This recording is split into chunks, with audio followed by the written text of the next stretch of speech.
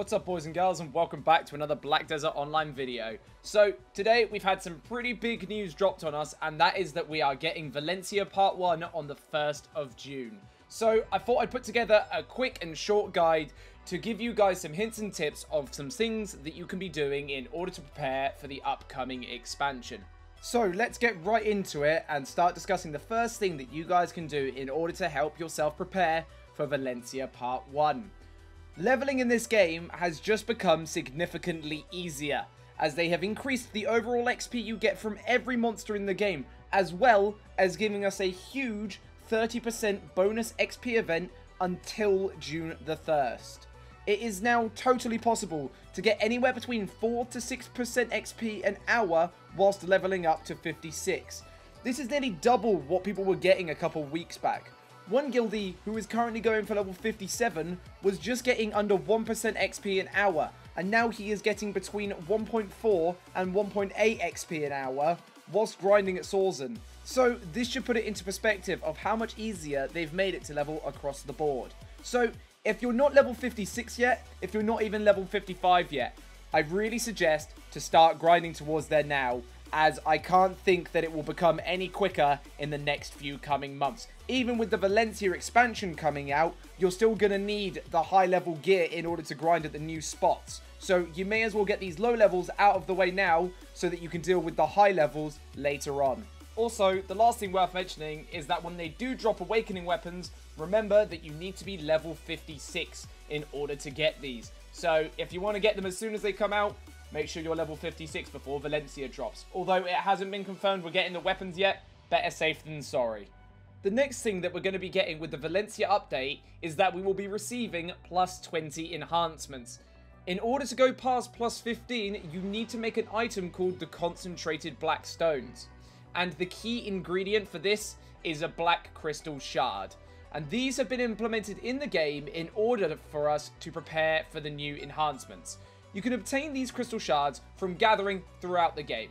You can get them from chopping down trees, you can get them through gathering bushes, sucking blood out of animals, just any form of gathering, you can get them.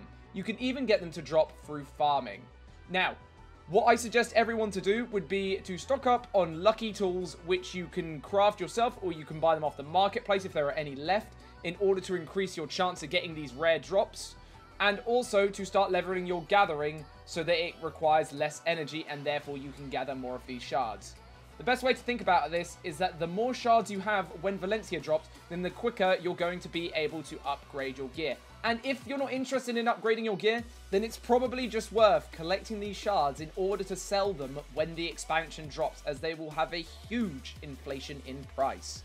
So a lot of people have been worrying that with plus 20 coming out, this means that everyone's going to fall so far behind that only the top 1% of players are going to be able to have fun in this game.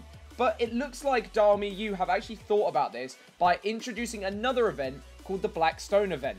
This means all monsters will now drop black stones, and since the patch going live, we've already noticed a fairly significant increase of people getting stones, both on the marketplace and within my guild. So this should allow newer players who are not already plus 15 to much more easily gear up for the Valencia patch. And those that are already plus 15, hey, now you have more stones to fail stack to in order to get your plus 16 and 17 enchants. So it looks like everyone's winning with this event as well. It will be interesting to see what happens to the price of black stones over the coming days, as I reckon they're going to drop very low, but then as Valencia comes out, they'll probably skyrocket again in price. Another cool thing that has been released is that you can now put workers on your farm. This means that they can remove insects and prune plants for you, but they can't actually collect the completed material. So if you're lazy like me and you hate having to look after your farm, then this should really help you out. Another big change we've had today is that there is a new group reward system which will now give hunter seals for clearing field bosses and world raid bosses. So I'm not really sure what quantity this is going to give it to us yet, but I'll keep an eye on it over the next few days, get some data together, and then I'll post something in the comments for you guys to see. Or if you're interested, check out my Twitch and I'll be happy to talk to you guys about it. A few other small things that have been changed in the game is that they have now added limitations within the red battlefield. So this means that if you have more than 150 AP or more than 200 DP and you exceed 300 AP DP combined, then you have to go to a specific battleground. This will stop us very geared players from killing the under-geared, more casual player. This means that more people are going to be able to have fun in battlefields, because at the moment, if you went in there with bad gear, you weren't really going to have a very good time, as you were going to get pretty much one-shotted by the high-geared players. Now, this will hopefully allow the super-geared players to all fight each other, whilst allowing the more casual and less geared players, and even the newer players, to have a bit of fun in the battlegrounds and just have a good time. I really like this change. It's really good. It could have been possible for them to just normalize all gear in the red battlefield, but I imagine that's a much harder change to make in terms of actually changing the mechanics of the game. So I understand why they haven't gone with that route, because it would have taken a lot more time to figure out. Also, Berserkers have received a fairly substantial buff today. It seems like Berserkers in our guild have gained anywhere between 500 and 750 extra HP. That is pretty huge, considering on some of our characters we only have 1.5k. So we now have Berserkers running around with over 3k HP, which, you know, is interesting, but we'll see how that pans out as well. Also, Musa and Maewa have had even more buffs, so hopefully this will make them competitive. And Asork has had a very small nerf. They're still going to be great.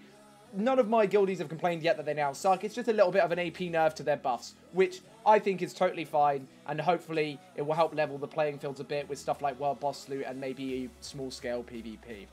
But finally, the last big thing that I wanted to talk about today that is coming to Valencia is castle sieges. We have been waiting for these for a very long time, and they have finally given us the date of June the 15th.